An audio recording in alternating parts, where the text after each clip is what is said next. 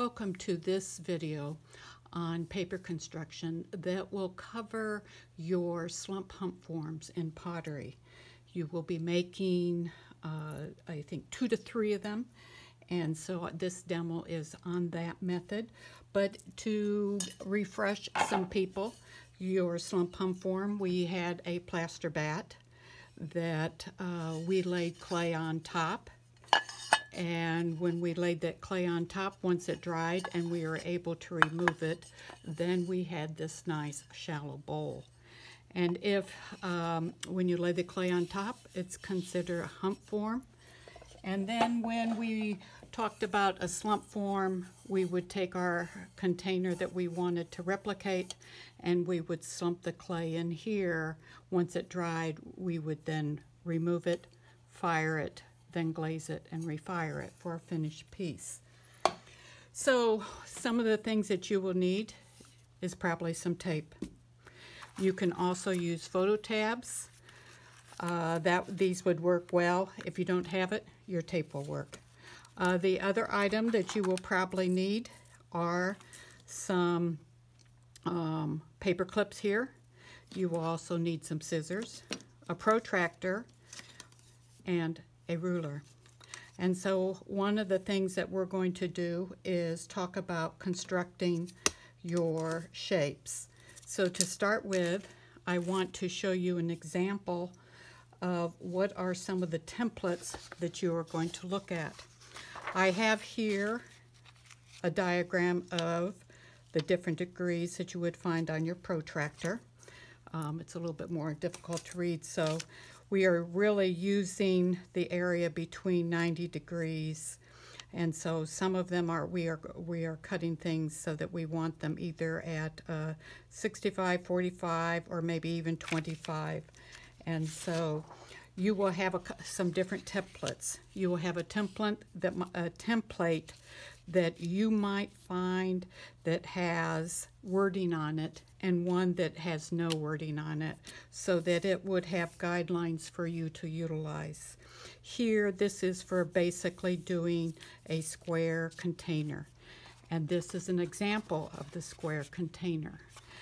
And we're going to talk about how we're going to shape that, but in your packet for you to use will be one that will have information on what you have to do. 2, one that is void of any of the written markings so that you can print on the back side. And to give you an idea of that is that here on this form that I'm going to also show you is one that I did a design and I printed it on this side of the cover and on the back, so what I had to do was cut it out. So I have one for making a square box, rectangular box really, not square. You'll get a square template too. But basically the other one is one that will lay a little bit more open, so that this is going to be, you're going to use this 90-degree angle, whereas these will either be at a 20 or a 30 or a 25, depending upon which line you decide to use.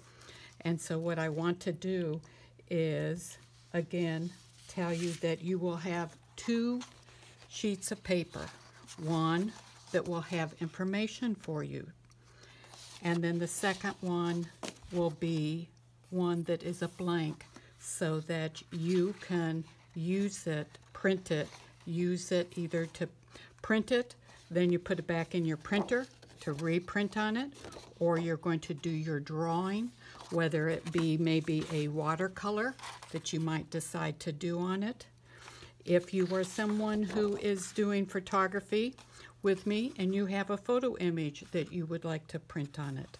On this one is a piece of my artwork that I've done that was in Conte crayon, And then what I did is I changed it to grayscale, and then I printed it.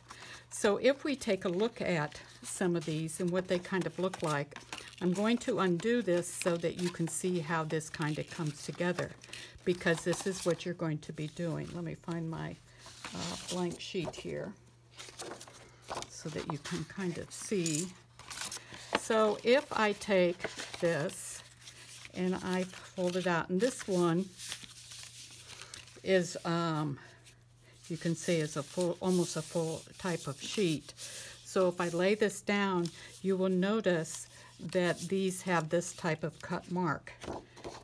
It is printed on this type of paper, and you can either print on it or, remember, use it as a template, especially if you don't want these wordings and you don't want line markings on your image.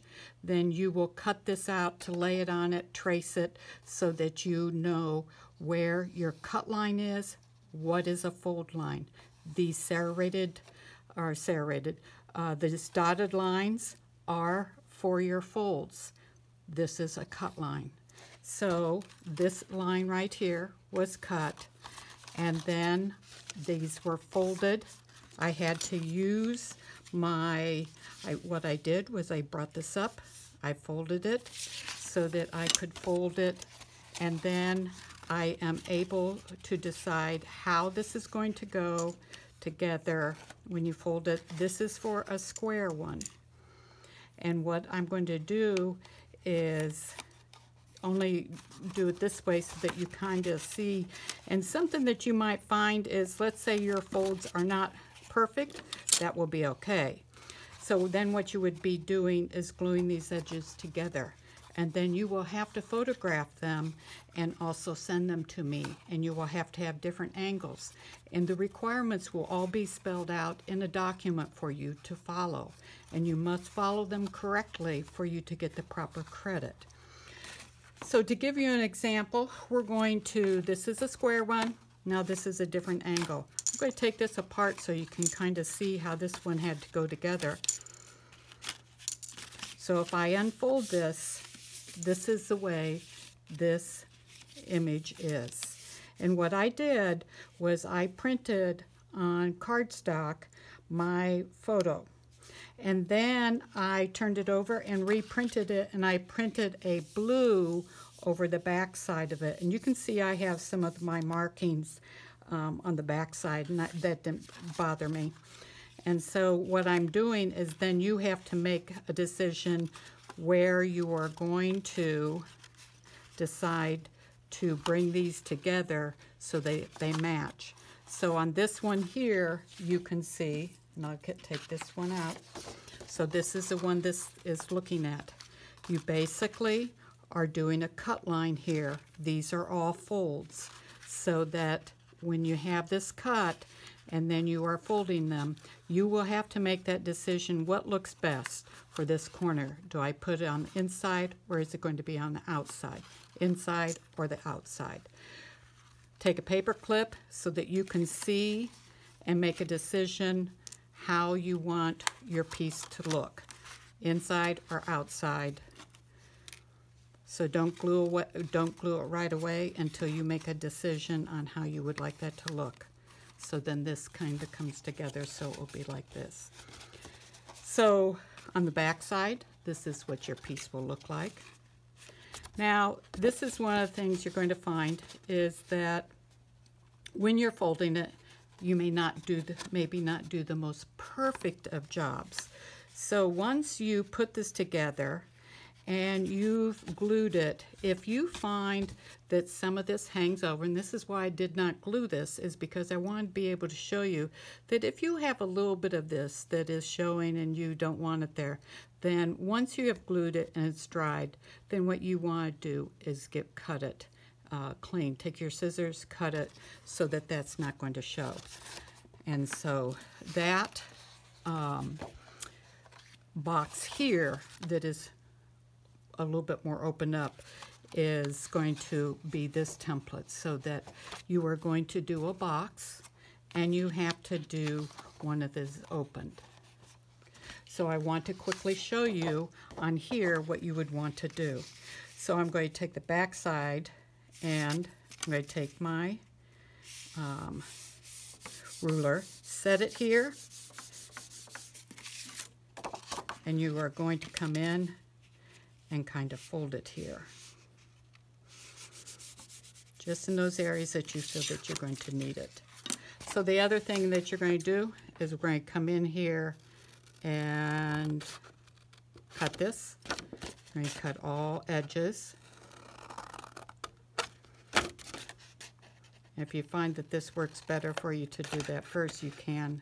This is where, with these wide markings and that, if you cut a little bit too much or not enough, you're going to find that we're going to bring up the ruler here, bend that, come in here, I'm going to bend this, find these markings. Now I'm bending it this way, but then I am going to bend it the other way. But this way I can see where those bends are, and then I'm going to just bend it back the opposite direction because I'll be able to see it. So I've got all edges. Okay, so now I'm going to, so you should be able to kind of see those folds. So then you should be able to kind of come back with your ruler and come in here so that you can come back and get those folds going in the proper direction.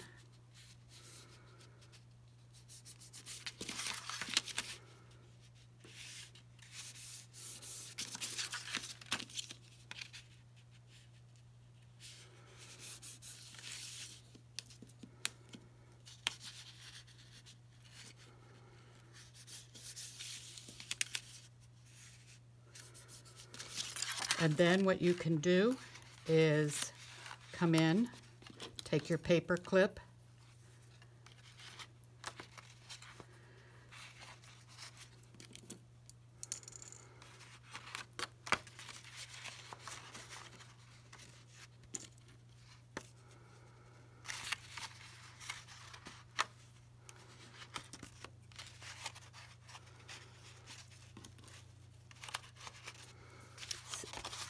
oh, I think I forgot to do this one. I'm going to have to undo it. It's a little...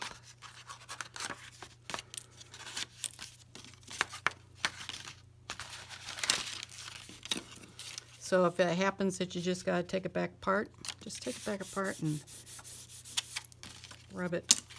There we go. That looks nicer.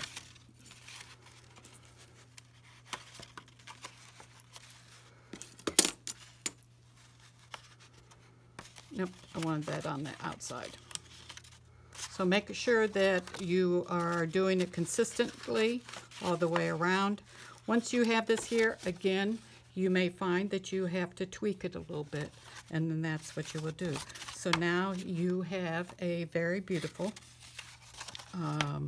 slump hump form that's part of the paper construction.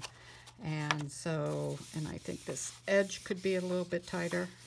You can work on that. So this is allowing you to have a better display for a representation of a slump hump form. So we have a square one, and you will have one that is going to be around 30 degrees. And so happy construction.